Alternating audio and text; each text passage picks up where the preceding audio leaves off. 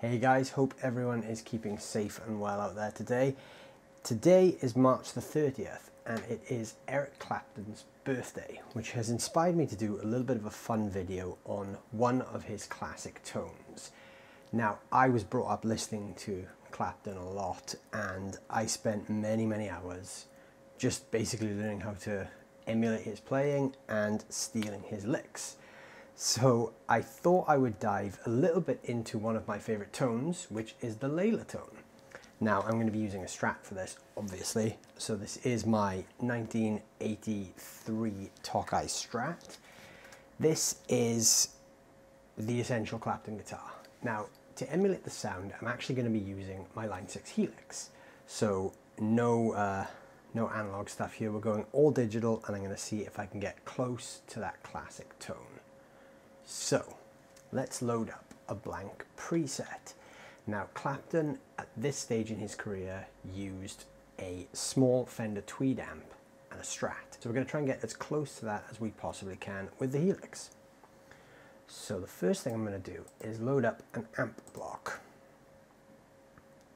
So I think a good choice would be the US Small Tweed.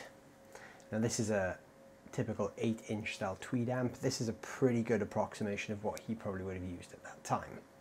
So straight away the tone we get is, it's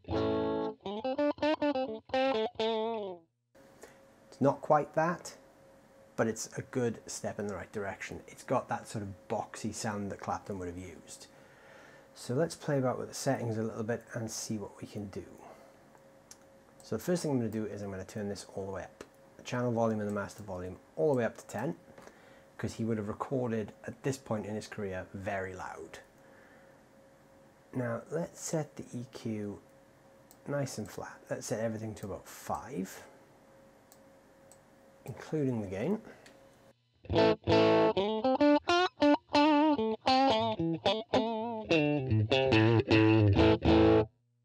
Okay, that's sort of what we're looking for as a bass tone. So I'm going to keep the high cut set pretty high because I want a lot of top end to come through on this. And Clapton was known for recording very loud with a microphone quite far away from his amp. So I'm going to move this microphone back to about 8.5 inches away.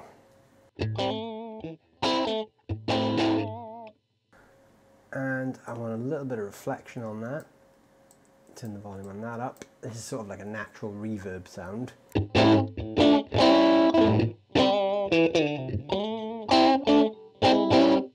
Okay, so this is starting to take shape a little bit now. So what have we got in the way of microphones? Clapton would have probably used a condenser of some type, I would imagine. So let's try the 84 condenser model.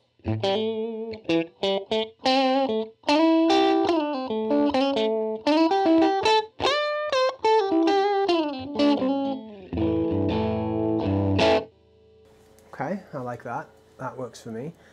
I'll keep the low cut at about 80 Hertz, the high cut up to about 15,500, the reflections at 50, and the level of that I pushed just to bring those reflections out a little bit more. On the front end, I've got the drive set to 5, which I quite like. I'm going to boost the bass a little bit because these small amps were known for being a bit toppy. And let's cut the treble a touch because we don't want it to be too bright. So let's take that down to about 3, drop the presence down to about 2.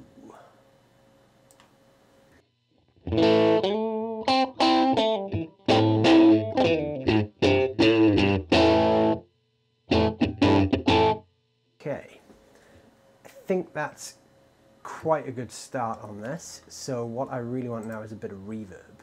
So I'm going to just add a reverb block here. I'm going to go, let's go legacy reverbs.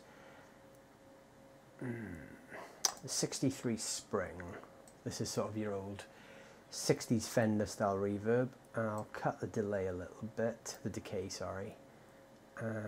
Quite like the high cut being about there. Okay, that's a bit much. Bring that down a little bit more.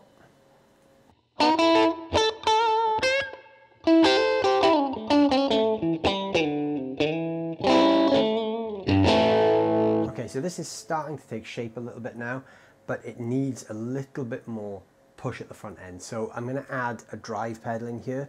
I'm not sure if he actually used one on the record, but I'm going to try and get a little bit closer to the sound by hitting the front of this amp a little harder. So let's try something like a clon maybe. He wouldn't have used a clon at the time because they didn't come around till the 90s, but it might give the amp that little push that we're looking for. So I'll take the gain down and I'll use this like a clean boost.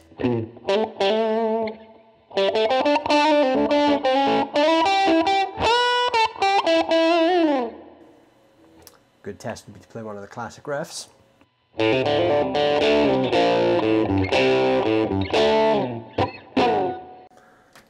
Okay, that's not quite what I want, so let's try a couple of different drive pedals. I remember seeing someone say that a Proco Rat was a good sort of 70s Clapton drive. So let's try, oh that's a lot again. Okay, let's try the Vermin distortion. This should be quite good because it's got that sort of filter. So if I take the filter down, it can get a little bit nasal, which I think is probably quite good for that sound. Put the gain maybe on 2.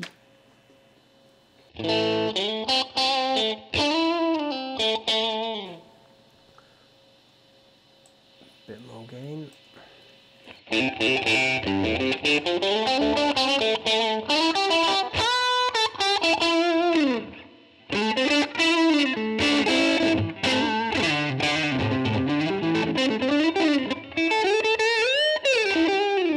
Okay, this is starting to work now. Let's take that level down just a touch because it's just clipping my sound card a little bit.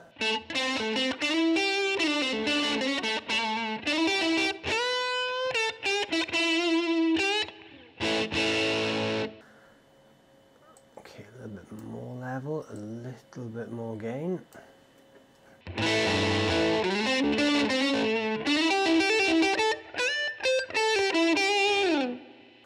Okay, this is starting to take shape as that tone now. It's a little bit noisy because I'm using single coils, so let's just put a gate on there.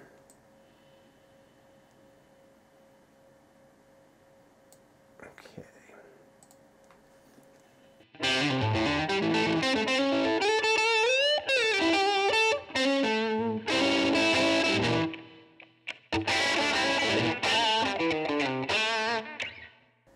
Okay, so it's pretty close, but I'm not fully happy with this. There's just something that's not quite sitting right for me. So let's go back to my amp, and maybe it's the mids. Maybe I'll take the mid down a little bit more. Scoop a little more of that mid frequency out. And maybe move my mic a little further away. And a little bit more volume.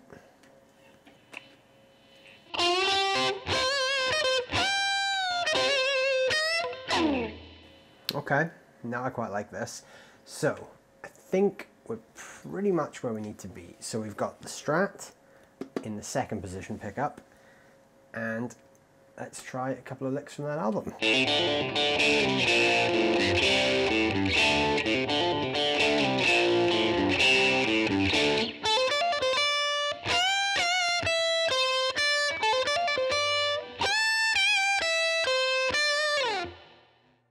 Okay, so I think that's pretty close, and I don't think there's a lot of other tweaking I can do there. I want to keep the patch quite simple because he didn't really use a lot of stuff at the time. So I don't want to go adding a bunch of stuff to this that probably wasn't there in the first place. So I'm even going to take the Centaur out because that wasn't there.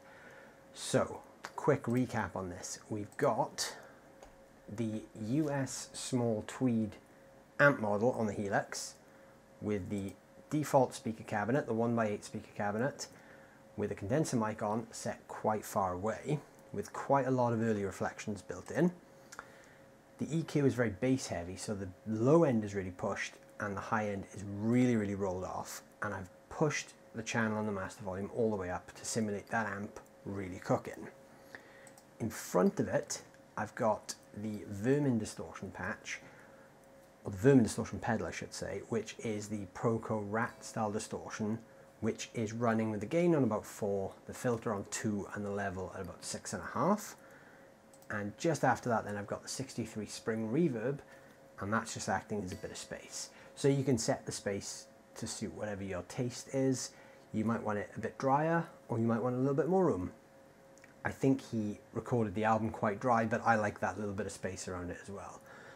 So I think we're pretty close there. So here is just a little bit more of that tone.